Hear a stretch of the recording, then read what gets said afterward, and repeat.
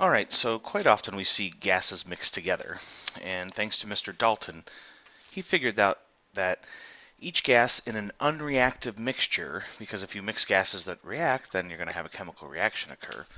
But if you have gases in an unreactive mixture, as far as pressure is concerned, they act as if they were the only gas. And so what we end up seeing is that when we mix gases together, their pressures add up together. So if you have some oxygen at a pressure of 159 millimeters of mercury, and then you've got nitrogen at 593 millimeters of mercury, when you mix them together, you end up with the combined pressure. Pretty much like the atmosphere around us right now. Most of the atmosphere is nitrogen and oxygen with some trace other gases. All of their partial pressures add up together to give us our total pressure. And so on the AP packet, you'll see this lovely equation that your total pressure for a mixture of gases is simply the addition of all their partial pressures. And so here's a couple simple practice problems. How would you find the total pressure of a mixture containing the four gases? You would simply add up those pressures. That would be the combined pressure, the total. If you're given the total and you want to find the pressure of one of the gases in the mixture, so here we have a total pressure of 30.4 kilopascals. Two gases in the mixture have those pressures, 16.5 and 3.7. The third gas is carbon dioxide. How would you find that? Total minus the other contributors, and so you see that carbon dioxide must be contributing 10.2 kilopascals of pressure. Same thing here, just kind of drawn out, but if you've got hydrogen mixed with helium, total pressure is 600 millimeters of mercury. The partial pressure of helium is 439. So again, we can see that we can derive how much of the pressure is coming from the hydrogen gas in the mixture. All right. Perhaps you might see a visual representation, and so they might ask you, okay, recognize here in container A, there's a pressure of 200 kilopascals of pressure.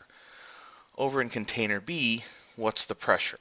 Well, they want you to recognize that in container A, there are 6 molecules of gas, whereas in container B, there's only 3. Half as many particles, half as much pressure. And then if you would mix these gases together, then you would simply have the addition of their pressures. So sometimes, especially on that multiple choice part, they'll give you simple picture diagrams like this so you can very quickly figure out pressures relative to each other when they use small amounts of particles. Now, when you really think about it, partial pressures for gases are really an expression for gas concentration. So if you've got gas A, and I look at the pressure of that gas and the moles of that gas, because moles of gas and pressure are related, we just kind of looked at that, more particles, more pressure. Rearranging that, the pressure, the partial pressure of gas A is simply the moles of A divided by the volume. What's moles per volume? Moles per liter. That's molarity, kind of a concentration. And then we've just got the temperature factor and that R factor. But at the heart and soul, these partial pressures are really an expression for gas concentration. And oftentimes, the composition of a gas mixture can be expressed in mole fractions. And that's symbolized by a capital X usually. And so if we had gas A in a mixture, the mole fraction of that gas would be how many moles of gas A are there divided by total number of moles. And you could also look at it through the eyes of pressure, because we have that relationship between the pressure of a gas and moles that's proportional. Okay, so how might we use this?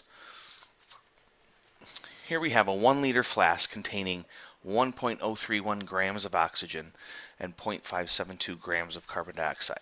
It's at 18 degrees Celsius. Lots of questions here. What's the partial pressure for oxygen and carbon dioxide in atmospheres? What's the total pressure in the flask? And what's the mole fraction of oxygen? All right, so sensing PivNert, we've got an amount of gas, we've got a volume, we've got a temperature. I don't like those grams, so we're going to have to switch those. And so for each gas, hopefully you can see, we'll change to moles, put into the Pivnert equation, and that will give us our pressure for each gas. So for oxygen, 1.031 divided by the molar mass, 32, tells me how many moles of oxygen I have. Plug and chug away into Pivnert, and I find that the partial pressure of oxygen is 0.770 atmospheres. It asks for atmospheres, that's why I used 0.0821. And of course, 291 Kelvin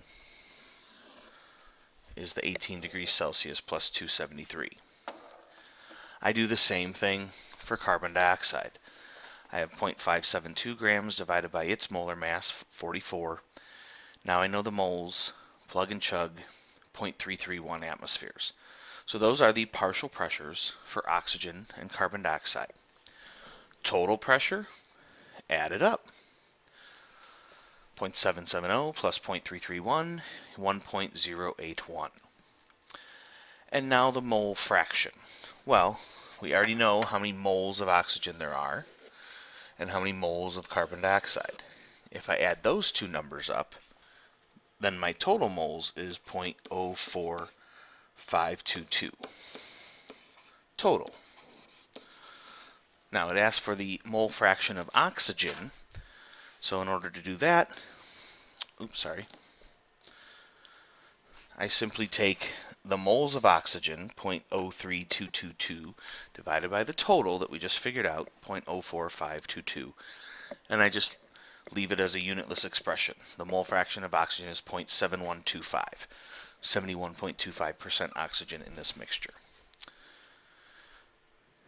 Now, the most useful and practical application of Dalton's law is when we collect gas over water. Okay, and this happens quite often in the lab. But of course, we don't collect gases that dissolve very rapidly in water because otherwise we wouldn't be able to collect them that well. But we'll do this in lab. And sorry, keep forgetting to turn my pen off. Basically what's happening is you're going to create a gas, it bubbles through water, and it collects on top of the water. But as it goes through the water, it picks up some water vapor, and that partial pressure is dependent only on temperature. We can look it up on a table, and we could subtract it out from our measured pressure in the lab. So how does that look? Here we see zinc reacting with hydrochloric acid, and when this happens, 156 milliliters of the hydrogen gas is collected over water, and this is at 19 degrees Celsius. And the atmospheric pressure, the total pressure in the lab, is recorded as 769 millimeters of mercury. So ultimately, what is the mass of this hydrogen gas that's collected? Well, first off, the water vapor is dependent upon temperature, the water vapor pressure. And so we have these tables out there, and you see yours in your packet. So at 19 degrees Celsius, the vapor pressure of water is 16.5 torr, or millimeters of mercury. So I need to adjust the overall total pressure. So 769 is what was recorded. I subtract out the 16.5 from that table, and then using sig figs, that gives me the pressure of 753 millimeters of mercury. And so now I can use that in an effort to figure out the mass of hydrogen collected. Well, I get mass from moles, I have a pressure, I have volume, I have temperature, Pivnert. So I want to find the moles of this hydrogen collected, so plugging in my numbers, 753 is my new pressure, 0.156 liters. I had to change my 156 milliliters into 0.156 liters. 62.36 is my R value for torr, or millimeters of mercury. And then my temperature of 19 degrees Celsius is 292 Kelvin. So I end up finding 0.00645 moles of hydrogen gas was collected. I want grams, so I just have to multiply by the molar mass, 2.0 grams per mole for my diatomic hydrogen. 0.0130 grams of hydrogen was collected. All right, so this is the type of problems and situations we'll look at in the lab in order to take care of. We'll be collecting hydrogen over water, but these are the calculations you'll be looking to apply Dalton's law into the laboratory situation. And ultimately what we're going to try and do is figure out how they found the R value, the ideal gas law constant. All right, see you soon.